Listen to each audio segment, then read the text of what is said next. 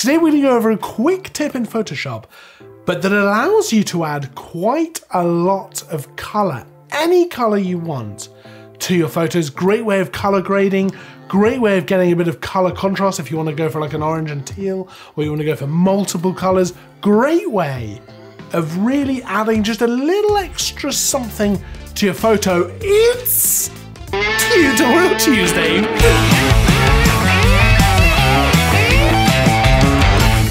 Welcome back to Tutorial Tuesday, where each and every Tuesday we bring you a brand new, fresh photography. That was a bit hard, that one. That was a bit too hard. Brand new, fresh photography tutorial. This week we're diving into Photoshop. I'm going to show you a little trick that I use to add some color to your photos, to add any color at all.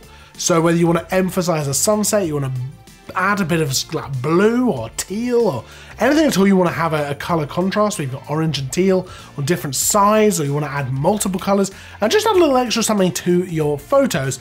Let's dive right in. It's really easy as well. So we're going to use this photo here. It's a nice sort of landscapey photo, sunset. We're going to add a bit of color to the sky, to those clouds, and maybe a little bit of color to the sea as well. So maybe go for an orange and teal kind of thing, but you can use any color you want at all. If you wanted to add a pink to the sunset, you absolutely could. You can add any color you like. We can use the blend if tools within the layer styles in Photoshop. But don't worry if that sounds confusing, because we can go through everything and it is actually super simple. So let's start off by creating a new layer. We've got a background layer here, which is the photo.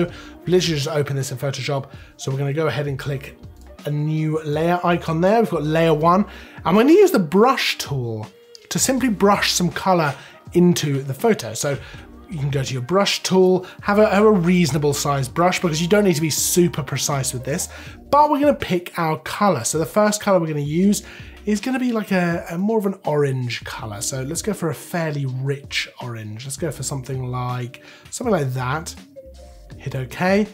And we're going to have our flow at around 25%. So let's just make that 25 and use a nice soft brush. So very soft. If you want to change that, you can hold Alt, right click and drag up and down to actually change the hardness of the brush. We want to use a nice soft brush, so we've got very soft edges to what we're doing.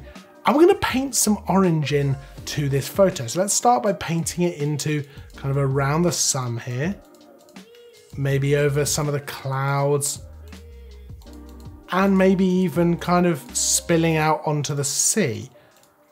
Now don't worry that that looks ridiculous. That's obviously not going to be the end result.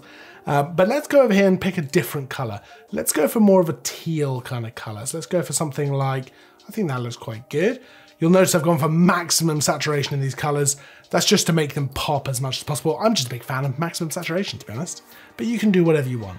Let's paint some of this teal into the sea. Again, let's not, we don't have to go too crazy. I'm just sort of painting a bit here and there. And let's even paint just a little bit into the sky as well.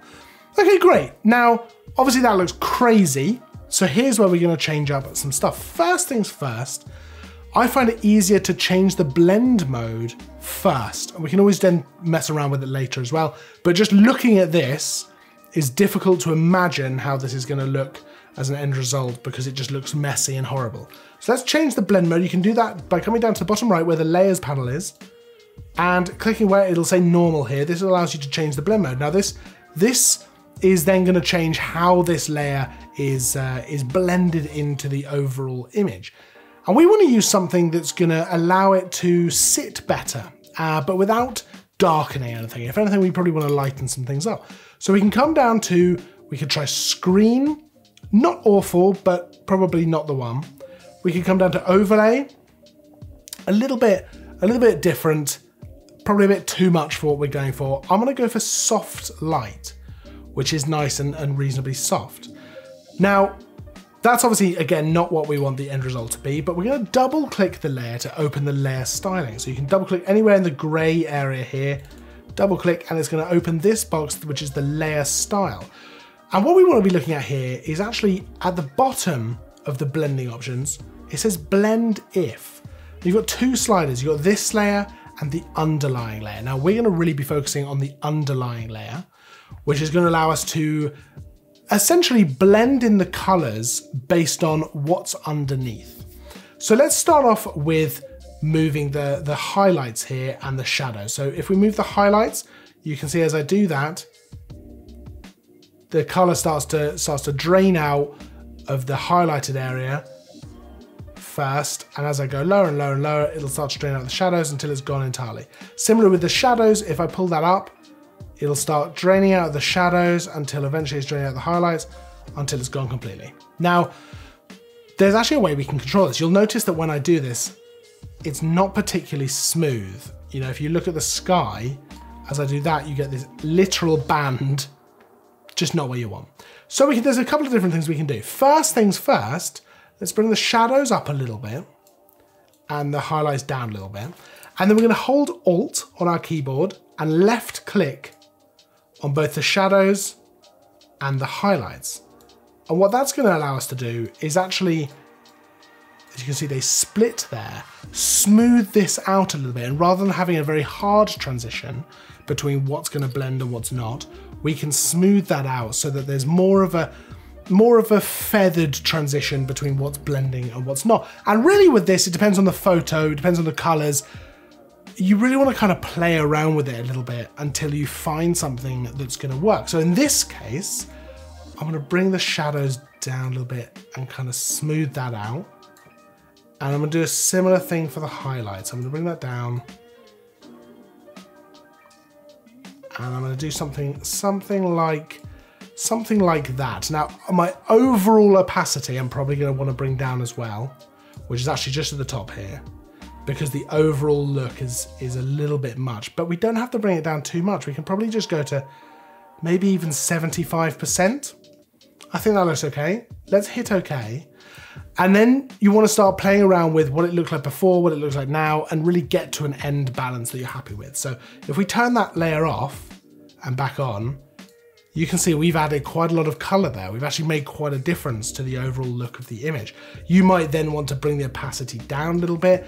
And at this point, you could also experiment with different blending options. So we've gone for soft light because it looked the best at the time, but maybe we want to try hard light, which is going to give us a much more dramatic color, which I then think would want the opacity to be brought down a little bit more. So let's say 45%.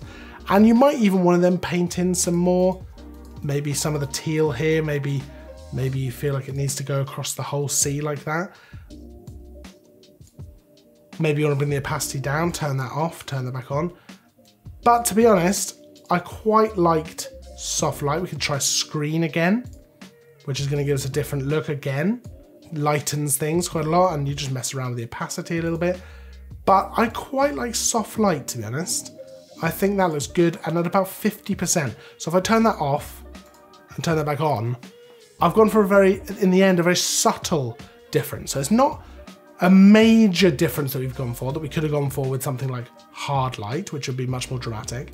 Soft light and at about 50% opacity has really kind of allowed us to just add a little bit of color without going crazy.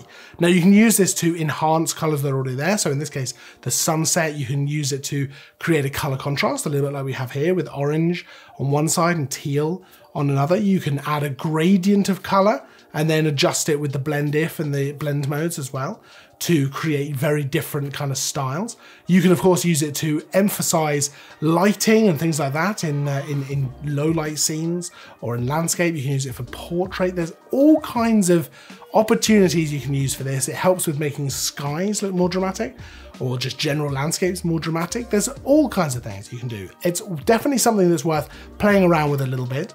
And again, much like a lot of things we discuss here, probably not something you want to overdo. Probably not something you want to go too crazy with, otherwise it's just going to start looking really crazy. But something that's very interesting to have a play with, and an interesting way to add some color. You know, if you're really getting into editing, this can be something that adds a lot to your workflow and to the end result. Now, if you have any questions about anything we've looked at here, of course, pop it down in the comments. Any thoughts as well, pop them down there as well. We've really just kind of scratched the surface a little bit with the blend if modes there. Of course, if there's anything you'd like to see in a future tutorial, absolutely let me know. I've got a few planned out over the next couple of weeks, but otherwise, you know, absolutely, I'll take on board any suggestions at all. So pop any thoughts you have about that down in the comments as well. Make sure to give this video a thumbs up if you enjoyed it. Make sure to subscribe as well, because we've got new tutorials every week, new reviews, just all kinds of stuff. All kinds of stuff all the time. I will, of course, see you in the next video. And as always, thanks for watching.